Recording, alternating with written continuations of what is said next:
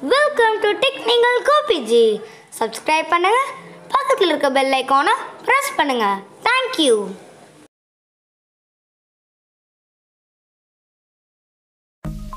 வணக்கம், அஸ்ஸலாமு அலைக்கும் சகோதரம். நான் உங்கள் டெக்னிக்கல் கோபிஜி பேசுகிறேன். இப்போ நீங்கள் பார்த்துட்டு இருக்கிறது வோல்டாஸ் அவுட்டோர் யூனிட் 1.5. இது வந்து கேஸ் லீக் ஆகிருந்தது. இது எப்படின்றத இப்போ உங்களுக்கு வீடியோவில் நான் சொல்கிறேன். வாங்க வீடியோக்குள்ளே போகலாம். இப்போ நீங்கள் பார்த்துட்டு இருக்கிறது அவுட்டோர் யூனிட். இது வந்து அவுட்டோர் கிளாம்பில் வந்து ஃபிக்ஸ் பண்ணியிருந்தாங்க. இதை 2-3 பேர் வந்து கேஸ் லீக் ஆகிறது எப்படின்றது தெரியாமல் ஒவ்வொரு டைம் கேஸ் வந்து போட்டுகிட்டே இருந்தாங்க, சார்ஜ் பண்ணியிருந்தாங்க. இப்போ நீங்கள் பார்த்துறது section liquid line white fog தெரியுதுங்களா? இதுதான் மைன்யூட்டாக இருந்தது. ஸோ நாங்கள் ஈவினிங் டைம் போனதுனால கொஞ்சம் டார்ச் யூஸ் பண்ண வேண்டியதாக இருக்குது. இப்போ பாருங்கள், ஃப்ரண்ட் பேனல் கட்டிட்டோம். இப்போது இந்த இடத்துல தான் அந்த கேஸ் லீக் ஆகிருந்தது கனெக்டிங்கில். இது வந்து டிஸ்சார்ஜ் வால்வ். இது இங்கே தான் வந்து வெல்ட் பண்ணியிருக்காங்க. இது வந்து 8 years யூனிட் வோல்டாஸ். இது பாருங்கள், இதில் வந்து இப்போது சோப் ஆயில் விட்ட உடனே அது ஃபங்கஸ் வந்து வெளியே வருது பாருங்கள். கேஸ் வந்து இதில் இருக்கிறது அப்படியே ஆல் கீழே டைட் பண்ணதுனால உங்களுக்கு இருக்கிற ப்ரெஷர்லேயே வருது அது. ஸோ இப்போ நீங்கள் பார்த்துட்டு இருக்கிறது அவுட்டோர் யூனிட் செக்ஷன் டிஸ்சார்ஜ் வந்து லிக்விட் லைன். இப்போ நீங்கள் பார்த்துட்டு இருக்கிறது இப்போ ரெண்டுமே வந்து ரஃபிங் பண்ணிவிட்டு எப்படி நம்ம வெல்ட் பண்ணிவிட்டு வேக்கம் போட்டுட்டு கேஸ் ரீஃபில் பண்ணுறன்றதை பாருங்கள். இந்த வீடியோவில் மறுபடியும் உன்னிப்பாக பாருங்கள், எவ்வளோ மைன்யூட்டாக போகுதுன்றது பாருங்கள். ரொம்ப நாள் ஆகிட்டு அப்படின்னா இந்த இடத்துல வந்து இங்கே தான் சூப்பர் ஃபாஸ்ட் கூலிங் ஆகிறதுனால இந்த இடத்துல வந்து வாட்டர் சொட்டிங் இங்கேருந்தே ஸ்டார்ட் ஆகிடும். இது வந்து கேபிள் டியூப் கனெக்டிங்கில் இருக்கும். ஸோ இங்கே தான் சூப்பர் ஃபாஸ்ட் கூலிங்கே உங்களுக்கு ஆகுது. அது பாருங்கள், ஃபுல்லாக இப்போது 120 பேப்பர் ரஃபிங் பண்ணிடுறோம். இது எம்ப்ரி ஷீட்லேயே வந்து காட்டன் 120 ரஃபிங் பேப்பர்னு சொல்லுவோம். ஸோ கொஞ்சம் டைட்னஸ்க்காக நம்ம அப்படியே பண்ணிடுறோம். அதுக்கப்புறம் இன்னொரு டைம் ஃபைலில் பண்ணுவோம். நீங்கள் பாருங்கள். ஸோ இப்போது ரஃபிங் பண்ணிகிட்ருக்கோம். லிக்விட் லைன் அண்ட் டிஸ்சார்ஜ் சொல்கிறோம். செக்ஷன் லைனும் இதே மாதிரி ரஃபிங் பண்ணிவிட்டு அந்த இடத்துல மோஸ்ட்லி வெல்ட் பண்ணிவிடுவோம். இப்போ நீங்கள் பார்த்துட்டு இருக்கிறது ரஃபிங் க்ளீனாக பண்ணால் மட்டும்தான் நம்மளுக்கு வெல்டிங் நிற்கும். ஸோ இப்போ பாருங்கள், நெட் கட்டியாச்சு. So net கட்டிட்டோம். இப்போ திருப்பி இன்னொரு டைம் வந்து ஃபைலில் ரஃபிங் பண்ணிக்கலாம். ஏன்னா பேப்பரில் பண்ணோம், பட் இருந்தாலும் ஃபைலில் பண்ணிட்டோம் அப்படின்னா சின்ன சின்ன மார்ச்சர் கூட அதில் எதுவும் இருக்காது. ஸோ அதுக்கப்புறம் இன்னொரு டைம் வாட்டரில் இப்போ பாருங்கள், செக்ஷன் அடிச்சிடலாம். செக்ஷன் வந்து பண்ணிட்டு ஒரு டைம் அதையும் அந்த இடத்துல அடிச்சிடும். இப்போ வந்து வால்வுடைய safety வால்வெலாம் கட்டிட்டோம். Charging bin and safety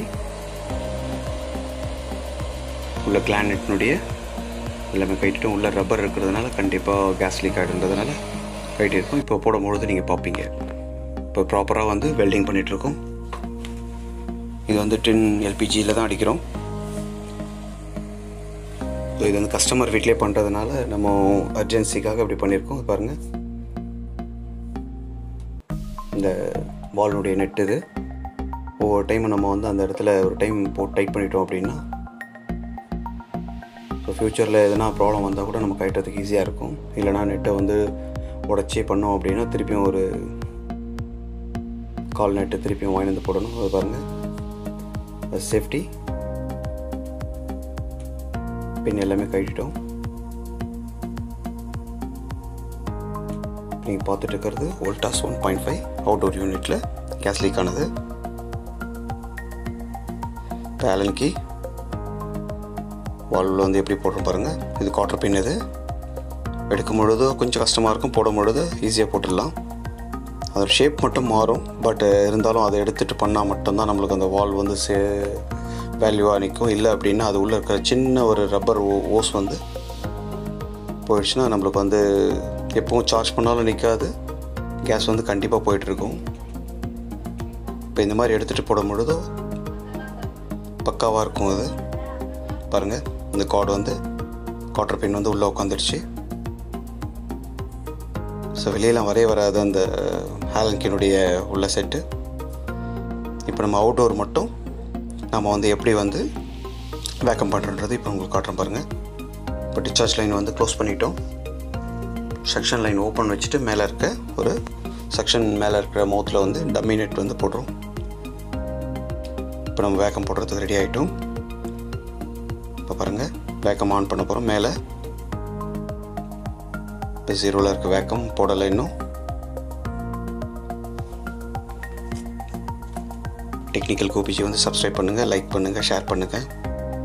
related video நிறைய வரும் பாருங்கள். செக்ஷன் லைன் வந்து மேலே வந்து டம்மி போடுறோம். டிஸ்சார்ஜ் லைன் க்ளோஸில் இருக்குது, செக்ஷன் லைன் ஓப்பனில் இருக்குது. ஏன்னா இந்த கண்டென்சர் கம்ப்ரஸரில் இருக்கிற அட்மாஸ்பியர் ஏர் எல்லாத்தையும் எடுத்து வேக்கம் பண்ணிடுறோம். வேக்கம் ஸ்டார்ட் பண்ணால் ஒரு 10 to 15 மினிட்ஸ் வந்து ஓடணும்.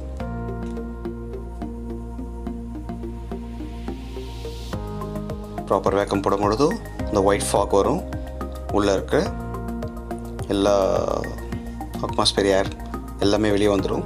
வேக்கம் போடுறதுக்கு ஃபஸ்ட்டு பேசிக்கே வந்து அந்த ஒயிட் ஃபாக் வரணும். வந்து 10 செகண்டில் நின்றுடும். ஸோ கிளியராக நம்ம வெல்டிங் பண்ணது கரெக்டாக இருந்ததுன்னா ஸோ அந்த ஃபாக் வந்து நின்றுடும். பாருங்கள் லிக்விட் லைன் டிஸ்சார்ஜ் லைன் பாருங்கள். டிஸ்சார்ஜ் க்ளோஸில் இருக்குது, லிக்விட் லைன் ஓப்பனில் இருக்குது. சாரி, செக்ஷன் லைன் ஓப்பனில் இருக்குது. பாருங்கள் இப்போ க்ளோஸ் பண்ணுறோம்.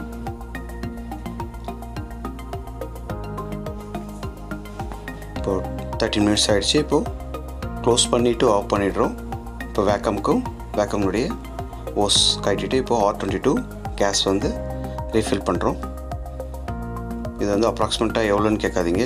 கரெக்டாக ஒரு 10 to 30 PSC தான் இருக்கும் இது நம்ம பண்ணுறது. ஏன்னா நம்ம வந்து திருப்பியும் நைட்ரஜன் விட்டு பார்க்குறதுக்கு இதை வந்து நம்ம ப்ராப்பராக அடிச்சிட்டுன்ற ஒரு கான்ஃபிடென்ட் இருந்ததுன்னா நம்ம வந்து இப்போ R22 கேஸ் பாருங்கள் அந்த ஓஸில் இருக்கிற ஏரை எடுத்துட்டோம். அந்த ஒயிட் ஃபாக் வந்தோடனே இப்போது நம்ம ஓஸ் வேக்கம் போடுறது கிளியராக வந்து நம்ம ஏற்றணும், இல்லைனா வேஸ்ட்டாக போயிடும். பாருங்கள் 150 வச்சுருக்கேன். ஐடியல் ப்ரெஷர் இது சொல்லுவோம் நாங்கள். இது ரன்னிங் ப்ரெஷர் இல்லை, இது ஐடியல் ப்ரெஷர். இப்போது க்ளோஸ் பண்ணிட்டோம். க்ளோஸ் பண்ணிவிட்டு இப்போது செக்ஷன் லைனை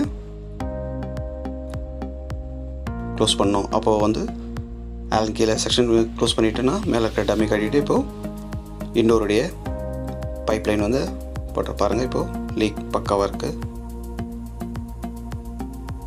இப்போ நம்ம அடித்த இடத்துல எப்போவுமே ஒரு டைம் கான்ஃபிடென்ட்டாக இருந்தாலும் பட்டு சோப் ஆயில் விட்டு நம்ம செக் பண்ணிடுறோம். பாருங்கள் அந்த இடத்துல அடிச்சிட்டோம், மேலேயே அடிச்சிருக்கேன். கனெக்ட் ஆகிற இடத்துல இப்போது லூப்ரிகேட் வந்து எடுத்து இந்த ஃபேன் நெட் போடுற இடத்துல லூப்ரிகேட் போடக்கூடாது. இப்போ நீங்கள் பார்த்தீங்கன்னா ஃபேன் ஸ்ட்ரீமில் கரெக்டாக போட்டாச்சு. இப்போ நெட் வந்து பிடிச்சிட்டு கிளாக் வைஸில் சுற்றணுன்னே நெட் வந்து டைட் ஆகிடும்.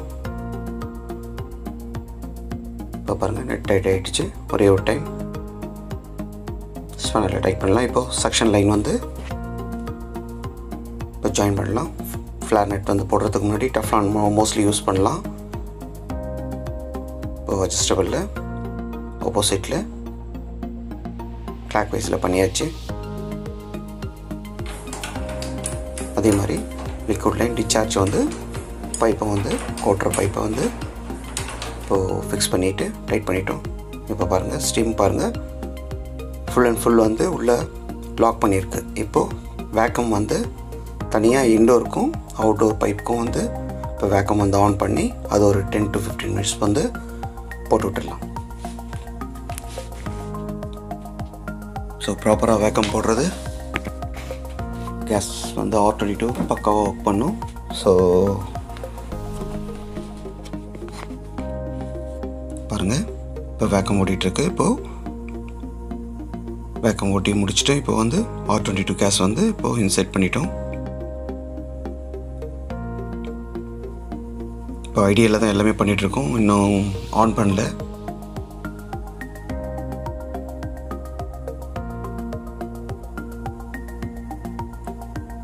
மேலே கவர்லாம் பண்ணிவிட்டு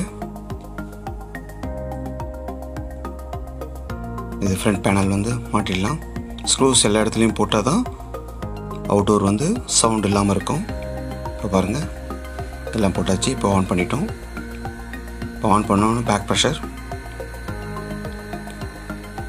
ரன்னிங்கில் வந்து 15 இருக்குது. ஸோ ரொம்ப ஸ்லோவாக வந்து கேஸ் வந்து இப்போது ரீஃபில்லிங் பண்ணிகிட்ருக்கோம். இப்போ 30 வச்சுருக்கோம்.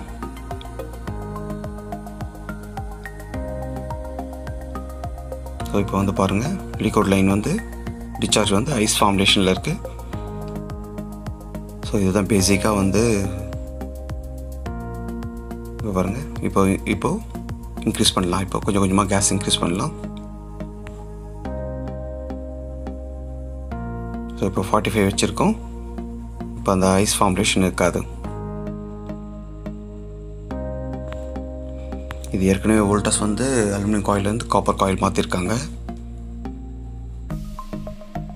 ஸோ கூலிங் பிக்கப் பண்ணுறதுக்கு எப்படியா இருந்தாலும் 10 to 15 மினிட்ஸ் ஆகும்.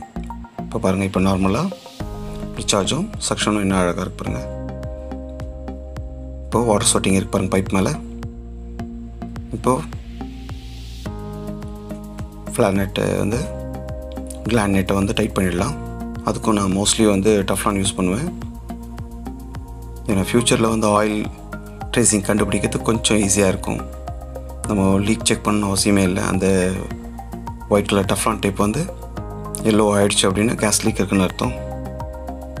ஏன்னா இது வந்து அவுட்டோர் ஸ்டாண்டில் ஃபிக்ஸ் பண்ணதுனால ஸோ எல்லாமே ப்ராப்பராக வந்து நம்ம டைட் பண்ணுறோம். நீங்கள் பார்த்துட்டு இருக்கிறது வோல்டாஸ் 1.5 ஸ்பில்ட் ஏசி அவுட்டோர் யூனிட்டு எப்படி கேஸ் லீக் ஆனதை பார்த்துருக்கீங்க. ஸோ இதை லைக் பண்ணுங்கள், ஷேர் பண்ணுங்கள், டெக்னிக்கல் கோபிஜிக்கு சப்போர்ட் பண்ணுங்கள். உங்களுடைய கமெண்ட்ஸ் எதனா இருந்ததுன்னா இன்பாக்ஸில் நீங்கள் போஸ்ட் பண்ணுங்கள். நான் ரிப்ளை பண்ண கண்டிப்பாக கடமைப்பட்டிருக்கேன் உங்களுக்காக. ஸோ இனிமேல் வீடியோ வந்து ஃபுல் அண்ட் ஃபுல் வந்துகிட்டே இருக்கும். சப்போர்ட் பண்ணுங்கள் டெக்னிக்கல் கோபிஜி.